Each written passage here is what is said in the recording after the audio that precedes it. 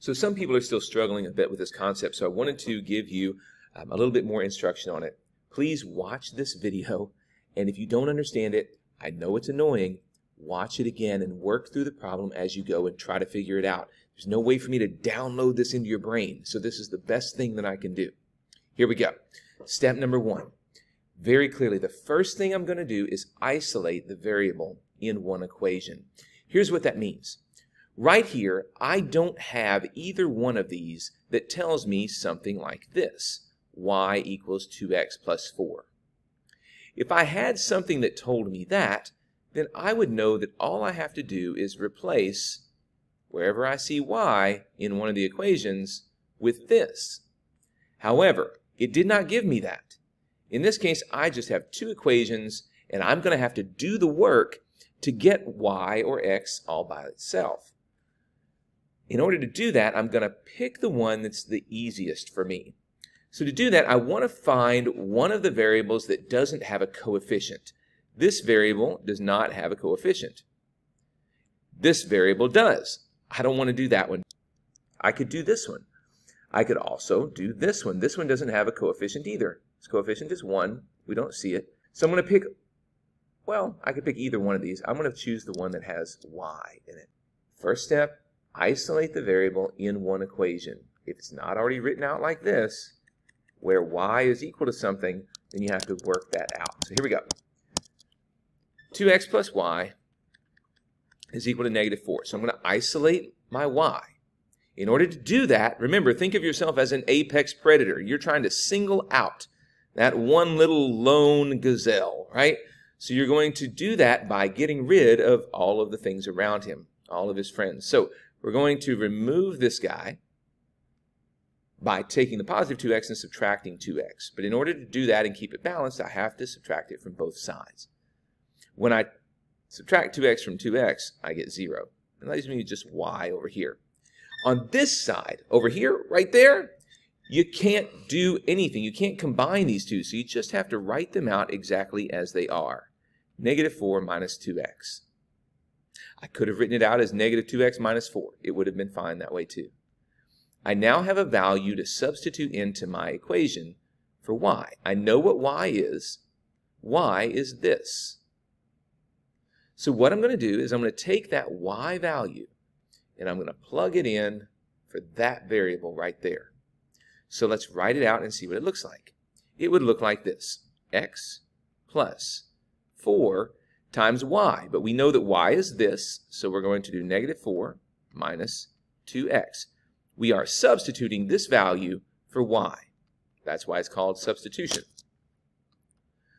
Then we go through our steps like we do for any equation, solving them. Combine like terms if possible, do the distributive property, and we always start with distributive property. So distributive property and then combine like terms if you can. So here we go. No like terms over here that we can get to before we have these parentheses. So we'll do this. X plus 4 times negative 4. I distribute that 4 there. It's going to be negative 16. So I'm going to change my addition symbol to subtraction. 4 times negative 4 is negative 16. 4 times negative 2x. That's negative 8x. I multiply the 4 times the negative 2, I get negative 8x is equal to 12. I did distributive property. I'm going to combine like terms. X plus a negative 8x gives me negative 7x. That cancels those guys out. I'm left with this negative 16 equal to 12. I can't combine any like terms, and I want to get my variable by itself, so I'm going to add 16 to both sides. That leaves me with this left alone, and I've got negative 7x is equal to, and on this side, 28. So I still need to get x all by itself. I'm going to do the opposite of multiplication here. This is multiplying negative 7 times x. I'll do the opposite, which is division. I have to divide both sides by 7. This cancels out, and I'm left with x is equal to not a positive 4, but a negative 4, because 28 divided by negative 7 is negative. So I have x is equal to 4. Step 1, I isolated the variable. This was step 1 right there. Step 2, I substituted the expression that I got right there into the other equation right there. So this is step 2 right through here. Now I need to do step 3. Well, I did step 3. I solved for the variable and I got it right there. Now I'm going to substitute this value, right? The step that I got here, I'm going to substitute that into the other equation. So I just used this one. Now I'm going to use this one.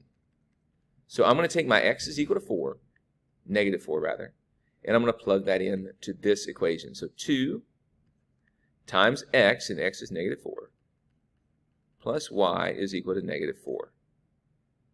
Right? So I know I can multiply this. That's going to give me negative 8 plus y is equal to negative 4. No like terms on either side, so I'm going to have to isolate my y to find its value. I add 8 to both sides because I've got a negative 8 here. I add 8 to get rid of it. I'm left on this side with a y, and I'm left on this side, negative 4 plus 8 is a positive 4. And now I have my points.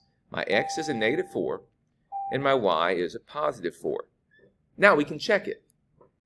So we got x is equal to negative 4 and y is equal to 4, which again was our point, negative 4, positive 4.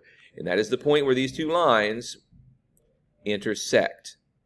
So wherever they intersect, that's the point. This is negative 4, 4. So I want to check it. I'm going to go ahead and plug those values in. This is my x value and this is my y value, because x always comes first in these coordinate pairs. So let's plug them in. I'll do the top one first.